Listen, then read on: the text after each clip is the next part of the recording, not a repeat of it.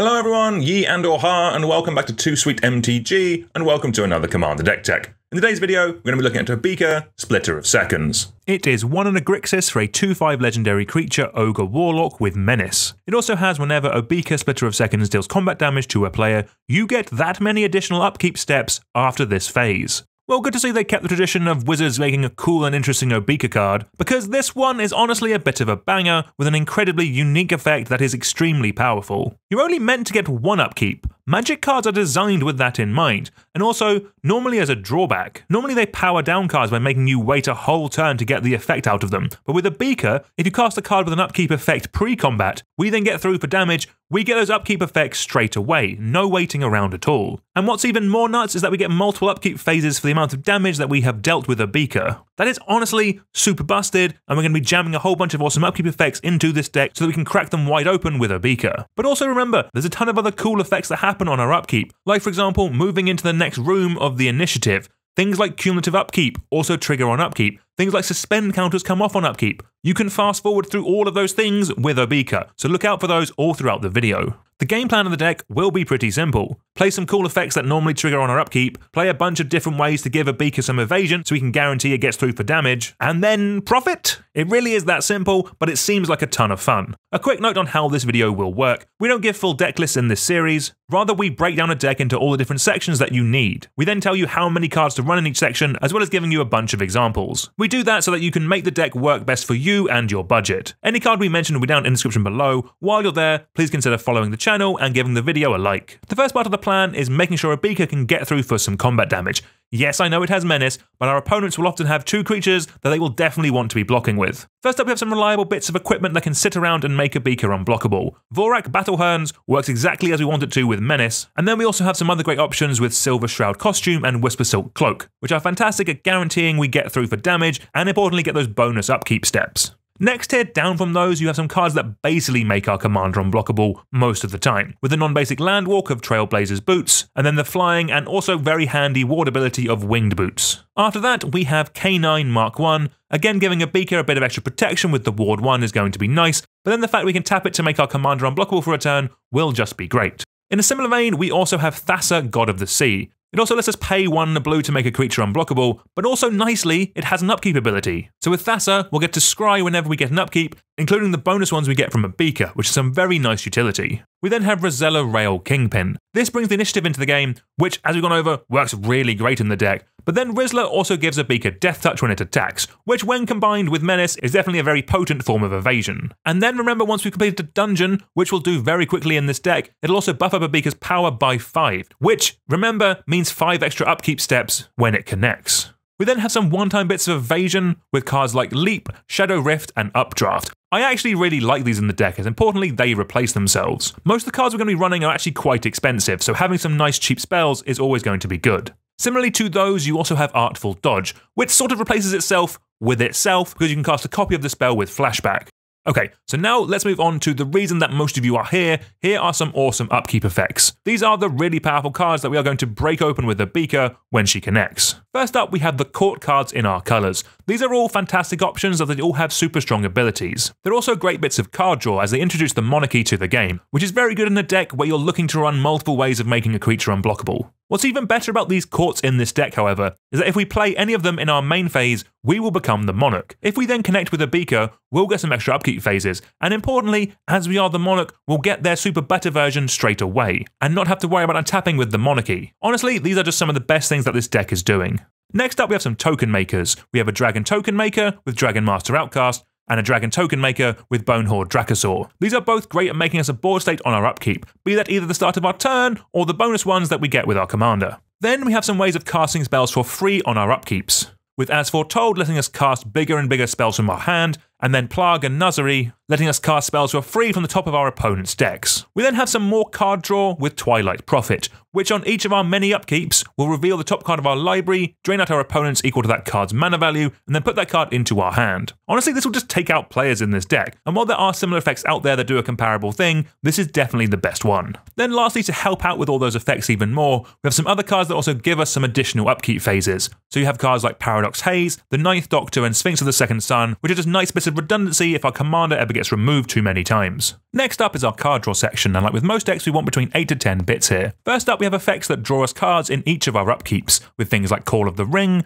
Phyrexian Arena and Blood Gift Demon. While I think these have generally got a little bit slow in most decks, the fact that at a base level in this deck they're fine, to the fact that the ceiling could be they're drawing us multiple cards a turn, is actually kind of nuts, and I think they're perfect. You then have a similar card with Indulgent Tormentor. With this we'll either get cards on our upkeeps or we'll ping an opponent for damage. All this on a 5/3 flyer, which I think is just going to be very solid. We then have Inspiring Refrain. There's a number of cards like this, but I think this is actually the best one. Basically, once you cast it, either for its regular cost or by suspending it, it then goes back on suspend for 3 turns and then casts itself again, and after that it'll repeatedly loop itself. In a normal deck it's casting itself every 3 turns, but in this deck, if we're connecting with Obeka for 2 damage every turn, it means that we'll get those 2 upkeeps plus our regular upkeep, effectively removing 3 time counters from this in a turn. That basically means if our deck is doing its thing, then this card is a one-time investment of 3 mana to draw an additional 2 cards every turn. Well, that is just busted, and you don't get to do that often.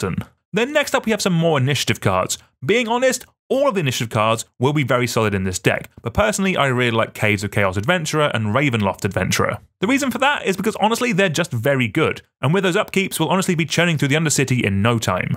Next up is our ramp section, and personally I think this actually needs to be fairly big because a lot of the cool cards we want to cast are 4 to 5 mana. That's why personally I would run between 10 and 12 bits of ramp in the deck. The base of the deck, like most Grixis decks, will be mana rocks. You have staples like your Soul Ring, your Arcane Signets, and then you have your Talismans and your Guild Signets, which are just a fantastic base and will do the job that we need. Honestly, I would want to run at least 8 of these effects to give the deck a solid base. On top of those, you can then run some more synergistic options. First we have a card like Midnight Clock, a solid 3 mana rock that taps for blue, and then each upkeep we get a counter on it. And then when it has 12 counters on it, it becomes a draw 7, and who doesn't love drawing 7 cards? You then have a cool card like Replicating Ring, a manalith that taps for any colour, but then once we've gone through 8 upkeeps, we make 8 of them. This is honestly how you push a deck like this into the late game, and if we get it working, we'll have plenty of mana for all of our big busted spells. Then we have Soul Talisman and Mox Tantalite. You don't get many places where you can actually run these cards, but this deck with its multiple upkeeps is definitely one of them, and it could lead to some very explosive turns.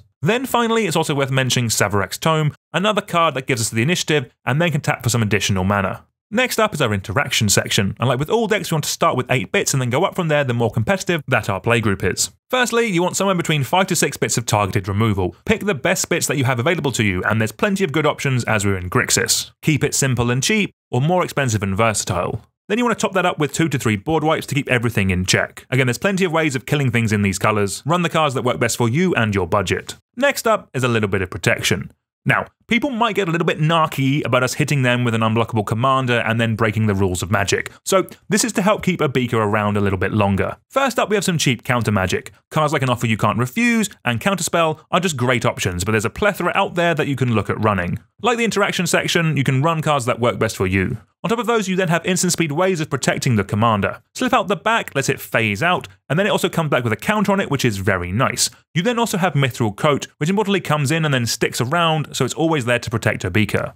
Okay, with the base of the deck out of the way, let's go over some awesome ways of us actually winning the game. First up, we have some ways of boosting up the damage that Obeka deals. The more damage it deals, the more extra upkeeps that we get. Firstly, you have a card like Lizard Blades, which will give Obeka double strike for double damage. And then you have an awesome card like Hatred, which lets you pay life to take as many upkeeps as you have life. And it can also turn Obeka into a 21-point command the damage win. We have 3 rings next with Ring of Valkas, Ring of Evos Isle, and Ring of Zathrid. When equipped, these all give Obeka some cool abilities, like Haste, Hexproof, and Regeneration. But what's nice is that with each of them, on each of our many upkeeps, they also put a counter onto Obeka, making it all the bigger and giving us even more upkeeps when it then connects. And then we have Descent into Avernus. Now, I'm very aware this could just kill us, but it is dealing damage to everyone evenly, and we also get to use our treasures first. So I think this is a great card to play once we're a little ahead, and then everyone else will just die before they're really able to do anything. This is definitely a fun one, but I wouldn't be surprised if people didn't run it. You then have some nice alternate win cons, firstly with Mechanized Production. This can already easily win games with things like Treasure, but in this deck with all of our upkeeps and also all of our decent equipment, we can really just pop off with it. Another cool artifact in this deck is Darksteel Reactor. This comes in, and then once we've had 20 upkeeps with it, we just win the game. It's a very nice little clock.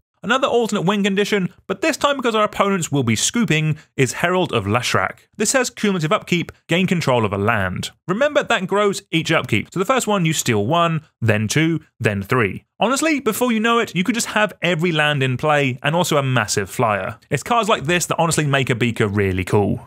Then we have effects that make our opponents lose life on each of our many upkeeps. Cards like Creeping Bloodsucker, Sin Prodder, Quakebringer and Magmatic Force are just perfect for finishing off a game of Commander and really make the most out of Obeka. Then the last thing I want to touch on is a slightly different way you can take the deck, and that is focusing on cheating big creatures into play. Think of this like a package of cards that you can look to add if you're looking for something a little bit different. You have cards like Joyer of the Gitu, Braid's Conjurer Adept, and Shieldred Whispering One, which all in some kind of way let you cheat big creatures onto the battlefield. And then you have cards like Blood Tyrant, Skyline Desperate, and Star Whale, which are just big creatures that we can use to win the game. The cheat effects all just work really well with Obeka, but to fit this package in, you'll probably either need to cut some of the other win conditions or some of the upkeep effects. The last section for us to talk about is our utility lands, and as we're 3 colours, we can't really run too many here, but there are some nice options that work well with the deck. First up, we have cards to help give our commander some evasion. Cards like Access Tunnel, Rogue's Passage, Shizo Death Storehouse, the Black Gate, and Minas Morgul Dark Fortress are all awesome. We need lands in the deck to cast our spells. Having these effects on them basically makes them free to run. Honestly, they're just great extra redundancy. And then lastly, we have Command Beacon. In a deck that really revolves around the commander, I think this is a must, as it lets us bring the commander back into our hand so we can dodge command attacks one time. Alright, that's going to do it all today. Thank you all very much for watching. If you found this video helpful, please consider subscribing to the channel. The more people that subscribe, the better things that we can do, the cooler it is for everyone. Also, hopefully it'll mean I can buy a bigger bloody hat, because this thing is tiny. Also, let me know down in the comments if there's any other commanders from Outlaws of Thunder Junction you would like me to take a look at. But until next time, I'll see you all soon. Goodbye.